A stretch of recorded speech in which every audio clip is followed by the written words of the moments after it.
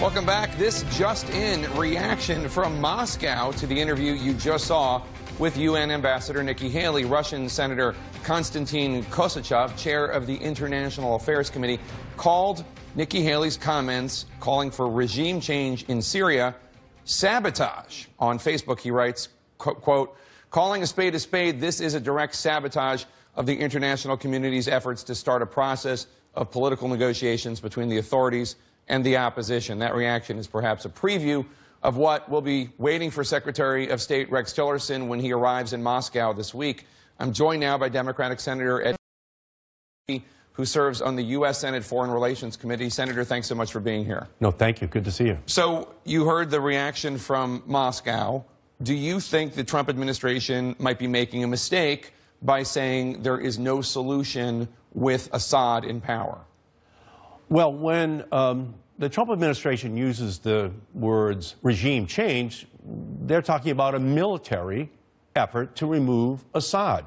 And that would mean putting American young men and women on the ground in battlefield conditions in order to accomplish that goal. So that would require ultimately a congressional approval, because that would be a step of incredible magnitude that would be breaking with the policy that we've had thus far. Well, you're saying that by Nikki Haley saying that they don't see any sort of political solution where Assad is in charge, that they are essentially saying they will push for regime change, and you think that that would mean more ground troops, U.S. ground troops, because there are a few hundred in there right now. Absolutely. That's what regime change means. It means doing in Syria what we did in Iraq in removing Saddam Hussein. I don't think there's any appetite in the United States for a massive additional military presence with young men and women actually in combat situations being introduced. Instead,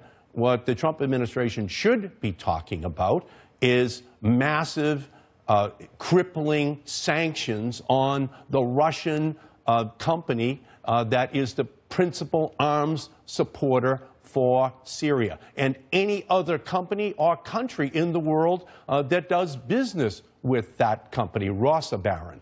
That's where it should begin. And then the discussion should go to, one, that the Russians honor their commitment to remove all chemical weapons from Syria. They have not done that yet. Secondly, that they implement the ceasefire that they negotiated with Iran and Turkey inside of Syria. That has not been honored.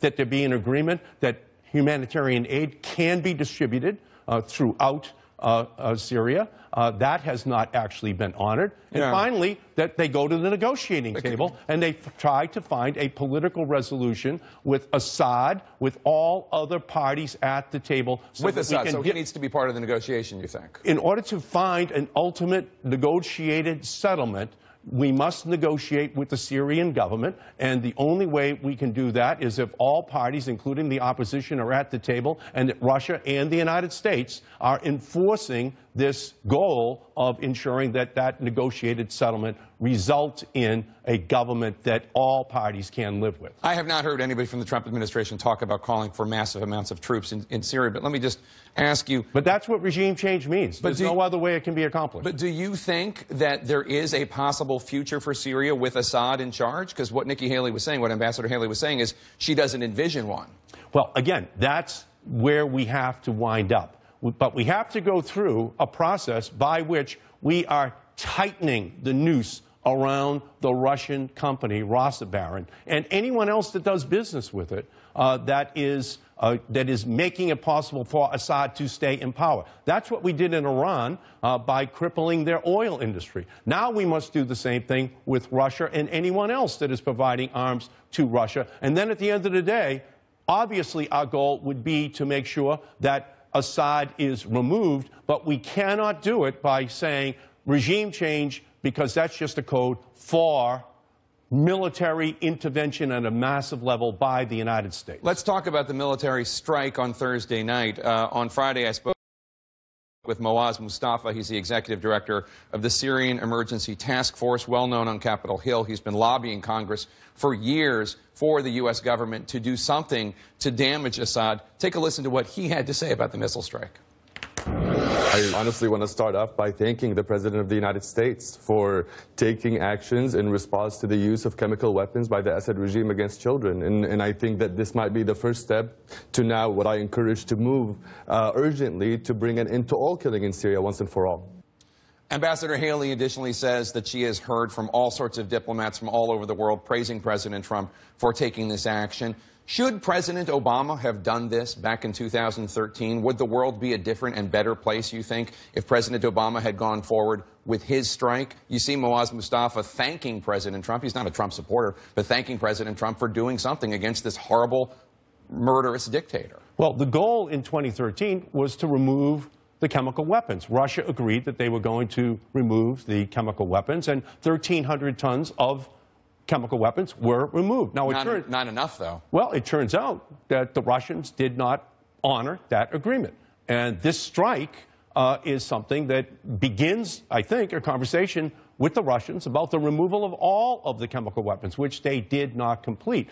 And I do agree that the strike was a good moment, but that's a tactic, not a strategy. We need a comprehensive strategy now as to how we are going to deal with Syria. And thus far, we have not heard that articulated by the government of the United States of America. Congresswoman Tulsi Gabbard, Democrat from Hawaii, is against the strike. She's warning that Trump's intervention in Syria could lead to a nuclear war with Russia. She wrote, quote, "This escalation is short-sighted and will lead to more dead civilians, more refugees, the strengthening of al-Qaeda and other terrorists, and a possible nuclear war between the United States and Russia." Is that a concern, do you think?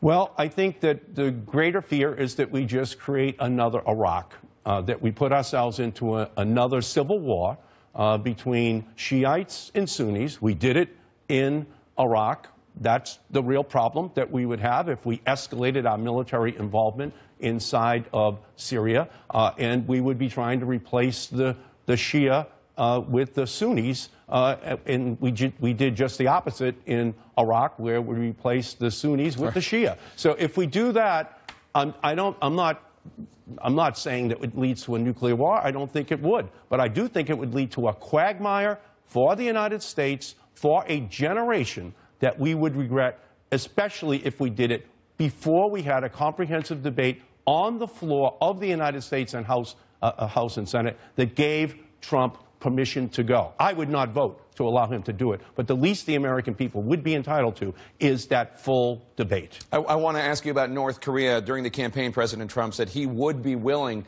to talk to North Korean dictator Kim Jong-un. Take a listen. One of the papers called the other day, and they said, "Would you speak to the leader of North Korea?" I said, absolutely. Why not? Why not? There's a 10% or a 20% chance that I can talk him out of those damn nukes, because who the hell wants him to have nukes? And there's a chance. Direct negotiation with North Korea by the president would obviously be a significant departure from not just Obama policy, but American policy for decades. Do you support it if it were a possibility? I think the win-win with China would be this, that we say to China, if you tighten dramatically the sanctions on North Korea, that the United States will have direct talks with the North Koreans.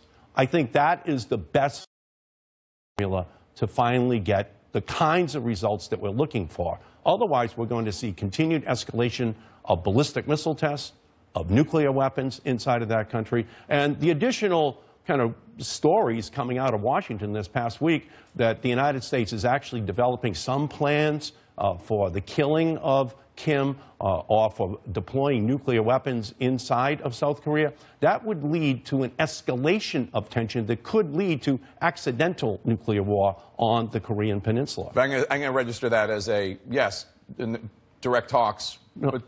If China agrees to the sanctions. If China tightens the sanctions, direct talks and they're the principal country that can accomplish that goal, sure, then I believe the United States should engage in direct talks with Kim. That's going to be the best way to lower this bubbling, boiling cauldron of controversy that is spinning very quickly out of control. All right, Senator Ed Markey, Democrat of Massachusetts, great to have you here. Thank you so much. Appreciate coming up inside the Situation Room. Trump's top advisors presenting a united front, but is there a battle brewing among them? What's really going on inside the West Wing? That's next.